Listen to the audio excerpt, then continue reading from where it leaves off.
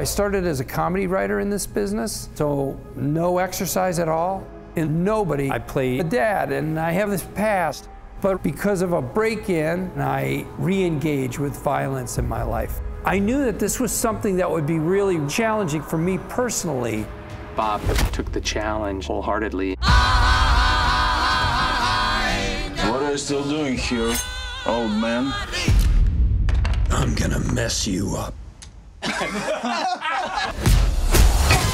I knew that I had to go to a whole nother level if I wanted to actually do the fighting and not get hurt.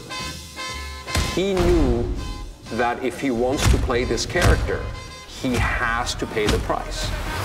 To me, the fun of doing this is to learn that new set of skills. There's this thing I gotta do. Then you best go do it.